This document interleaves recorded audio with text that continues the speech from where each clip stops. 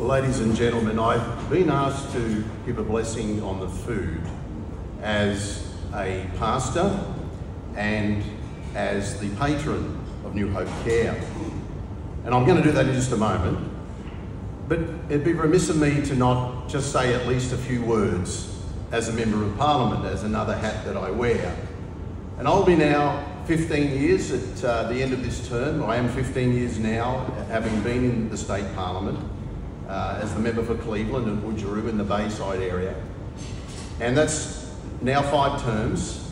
And I have to say that in those 15 years, I've seen a lot of good things done by governments in the area of homelessness, in the area of relieving those who are sleeping rough and doing it tough.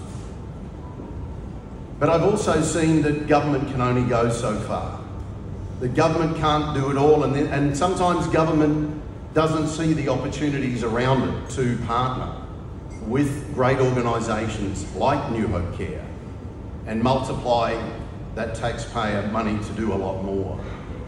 And I want to commend the work of Matt and Carol Prater and the team for what they are doing at the cutting edge, what they are doing right down literally at the street level, and reaching out to people who are disadvantaged, people who in many cases of no fault of their own, have ended up doing life tough, and life has beaten up on them.